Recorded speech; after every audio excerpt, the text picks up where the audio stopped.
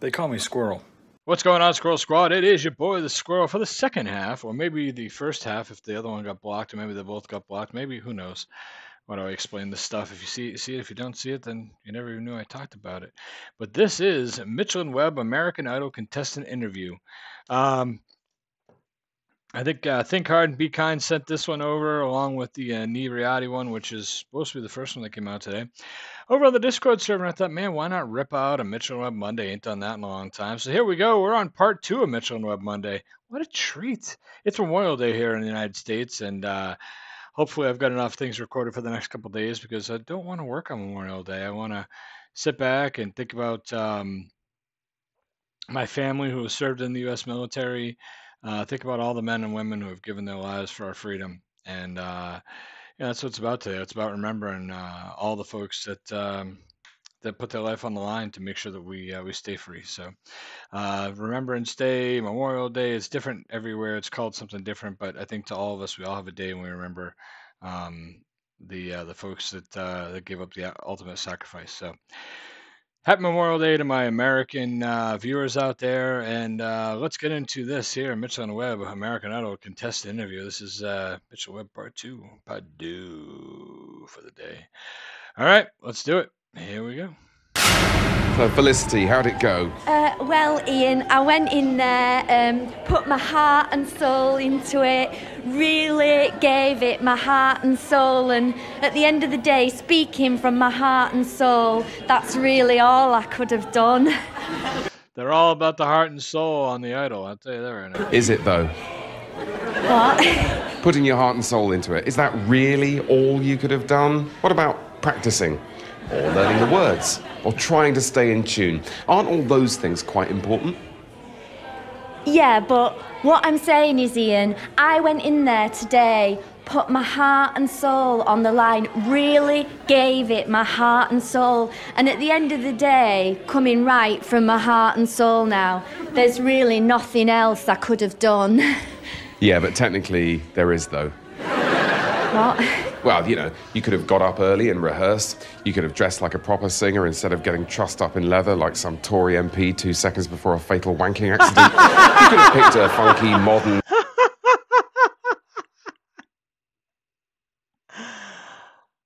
Now I'm trying to envision what a fatal wanking incident would be.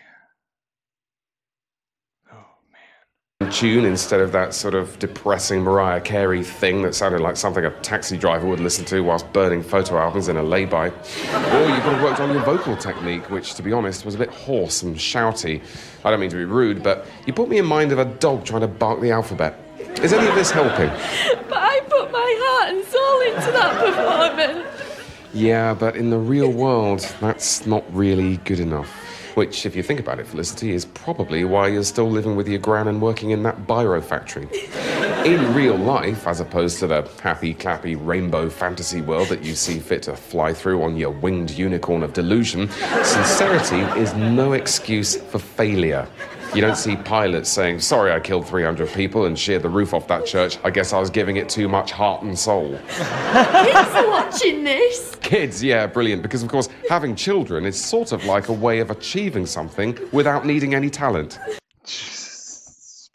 Brutal. But so, I mean, you know, if you're looking at brutal honesty, he's nailing it. It's still rough to hear, though. Which, if you think about it, is a metaphor for your whole life.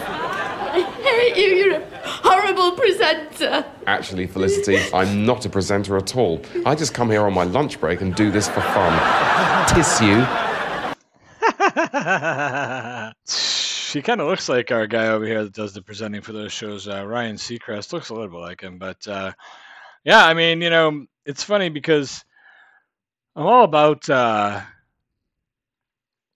talking and having a real conversation with people about false positivity in this world. I'll give you an example. I understand, before you think I'm a cold-hearted idiot, I understand trying to lift people up and trying to make people feel better. I'm not about stomping people when they're down. But, like, think about Facebook. Think about the last time you were on Facebook. And like 5 people in a row, like, oh man, my dog died. I don't know what to do. My family's torn apart. The next guy's like, man, you know, I'm having a hard time at work.